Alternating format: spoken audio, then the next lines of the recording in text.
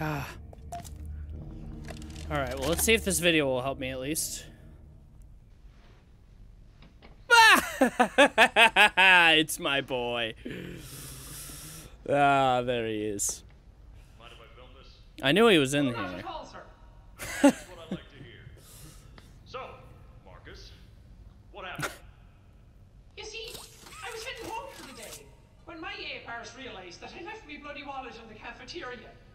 So I'm running through the lobby, and that's when I see it. Look at A him. mob handle lodged under the innovation wing gate. So what'd you do, Marcus? Yeah, what'd you do, I just Marcus? thought I'd nab the bloody yoke and be on me merry way. And? Well, I'm reaching for the thing, and the mob handle jolts on its own. Had me scared stiff. I thought I was the only one there. So, I took a peek beneath the gate, and some massive bloody thing was dothering about the bloody hallway. Thing? You're sure it wasn't a person?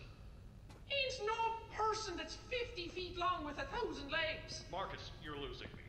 Maybe you just saw a bunch of people walking by.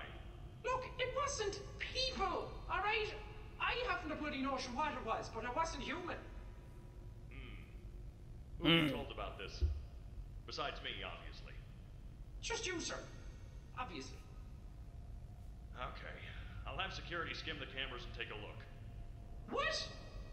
There's a massive bloody monster!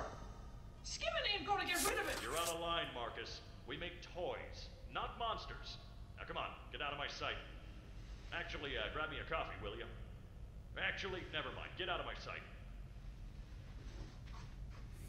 My boy. Oh, my boy.